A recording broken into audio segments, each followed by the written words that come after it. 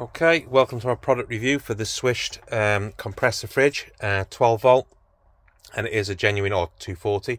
It is a genuine compressor fridge. It really is. I appreciate there's some reluctance or skepticism that this is exactly what it says it is, but it really is. So we'll get that out of the way first. I'm just going to give a quick review. Excuse the state of my camper van; it's an absolute tip at the moment. But a couple of props here, so a couple of the vitals, things you might end up putting in it. A temperature gauge, just so we can see whether the actual gauge on the machine is telling porkies or not. We've got a mains adapter there, and we've got a 12 volt. All these come with it, obviously, apart from the beers and the temperature gauge. The 12 volt hookup is there. Now, in all transparency, I did quickly run this yesterday just to see what it did.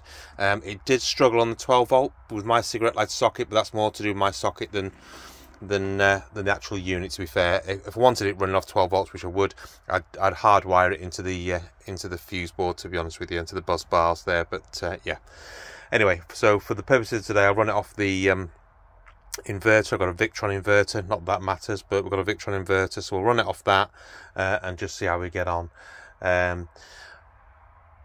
The Victron inverter doesn't like being on eco mode running this thing. Again, not that should matter. So it likes to be on the sort of permanent mode. The fridge likes to know it's got a constant source of power for some reason. It doesn't like it when that's not clear to it. So if you've got a Victron inverter with an eco mode, you'll understand what I'm talking about. Anyway, I'll just hook that up quickly now. I'll just quickly talk you through it. Okay, so we've got the power lead. Just going to pop that in. He says, put it the right way around would be a good start. Okay, so when you pop that in, you get a bit of a beep. Oops. Let's hold on to it. There we go. There we go. Okay, from the unit. Does this little diagnostic thing. Counts down to 1. There we go. Okay, and that's off. So what we'll do now, I'll just quickly take you through the control panel. So it's not particularly complex. So you've got an power button, a settings button which only does one or two things, and a very simple up and down temperature. It is very, very, very basic. Okay, so we'll just power it on straight away. So we'll just hold the power button till it sparks up. There we go. Okay, so we can see that's receiving 13.9 volts. Battery, the internal battery is fully charged. Now, interestingly, when you disconnect the mains power, and I'll show you in a minute when I do that, that actually changed from 13 to 23 point something. So it's a 24 volt internal battery, but it's charged off 12 volts when you obviously plug it into your camper van, assuming you've got a 12 volt setup. At the top there's the current temperature, it's 8 degrees. The voltage at the moment it's receiving is 13.9, and it's set to maximum cooling mode. So the settings button I mentioned before, it's only got two options basically. So I'll zoom in on this thing there. So it's max or it's eco. That's all it is. Obviously a power saving function, so we'll leave it on max for now just for testing purposes. Okay, so this is a unit. I ended up with the avocado one only because when I came to the checkout or to buy the thing, that's all they had left, so that's what I ended up with. So idea of scale, so we'll put a Corona. Everybody knows what a Corona is, so we'll pop a Corona in there.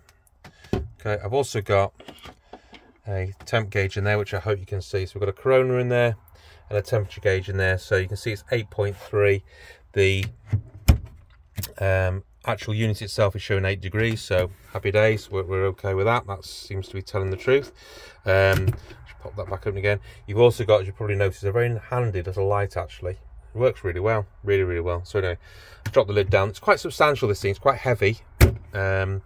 It's not a disposable unit by any stretch of the imagination. It really is. It does feel well built, to be fair. There's not a lot to go wrong with it. It feels quite basic. Anyway, we'll get on to the temp settings. So what I'll do is I'm going to set it to the coolest it will go, which is reputedly -20. So there we go. So that's on -20 now. Okay. So what I'd expect there shortly is when the compressor is actually running, and it is a compressor fridge, as I said earlier, you will actually see a little frost icon appear on the screen by temp there. So that frost icon will appear. You then know that the actual compressor is running and it is actively cooling the contents of the fridge. There you go, you can see it there.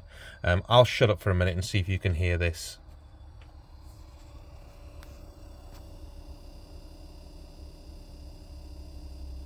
Okay, I don't know whether you can hear that. It is very, very quiet. That would not wake you up if you were asleep. I can absolutely guarantee that. I'm a light sleeper. You would absolutely not wake up if that was running during the night. Okay, you do reputedly get 8 hours of this running on its own power. So the way I was looking at it, I've obviously got solar on my camper van, is to run it hooked up to solar all the way through the day, or if I'm obviously driving B2B from the power from the van itself, and then of a night time just unplug it and let it run, so I'm not draining my battery, onboard battery, and then charge it again when I've got solar the following day, or when I'm driving the following day. So that was my plan with it. How that would work in reality, I don't know, and obviously we'll have to come back and check that at a later date, but that's where we're up to with it. What I'll do now is I'll just dig out the details of the dimensions and things like that, just to give you an idea, so just bear with me. So other than the 2 power supplies, obviously the actual fridge itself, the only other thing you get is a very basic handbook. Like I say, there's not a lot to it, so it's not like you need anything more than this, really, in all honesty. It's very, very basic, very, very straightforward. Okay, so it does have in here somewhere the dimensions, because that is helpful if you're trying to place it in your van. Let's just flip over, here we go. Right, so technical parameters, so it's a 20 litre fridge, 12 volts or 24, can run on either. Minus 20, the maximum it will go down to. 45 watts rated power, 3.7 amps when it's running, 12 kilos empty, so it is quite a substantial unit. It's not, very lightweight and disposable, like I said earlier. And hopefully in this terrible light you can just about zoom in and see the dimensions. So the external dimensions are 57 centimeters by 32 centimeters by 33 centimeters, so that's length, width and height, so it's 33 high. Okay, to give you an idea. Flip back over the page, there is some technical detail here on the cutoff values, when it will run, when it will stop running, at what volts, etc.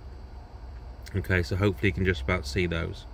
Okay, so back up to the unit. It's happily running now at 8 degrees. We'll see how long it takes to get down to the minus 20. I'll leave this and I'll come back shortly. I'll time it. So at the moment now we've got, just turn my watch on, let's have a look. So it's now 20 to 7. Sorry, it's 20 to 8. And we'll come back shortly and we'll just see where we're at in perhaps 20 minutes. Okay, so quick catch up. So if I just check the time now, excuse me. So it's now just after 7:45. Okay, so what's that, 6-7 minutes it's been running. It's reporting that it's down to minus 9 already, which is a heck of a difference in that such a short period. As you can see, unfortunately one of the props hasn't quite made it, but anyway, there we are. We'll have a look at the power drain. So this is on permanent refrigeration at the moment now, so this is really pulling some power. Look at how many amps that's pulling, 7.35 amps. That's a real draw on the power, I've got to be honest. We'll just see. So it's actually saying we're down to minus 10 now. Okay, I'm not sure I believe that, so we'll just pop the lid open and the light will do its thing, I'm sure, and be able to see what the temp gauge inside is saying. Let's have a quick look. Oh, pop that up. Okay, so that says, apologies if you can't see that very well, let me lift it out. It does feel very cold in there though. That says 1.2 degrees. Okay, so we'll shut that back down again.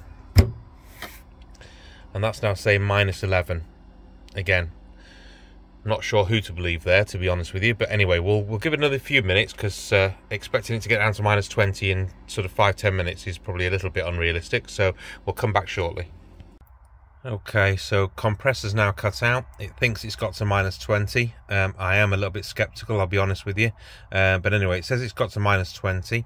Have a quick look at what the power's doing. So obviously the inverter's plugged in, so it's just ticking over basically 1.97 amps there, not doing a whole lot.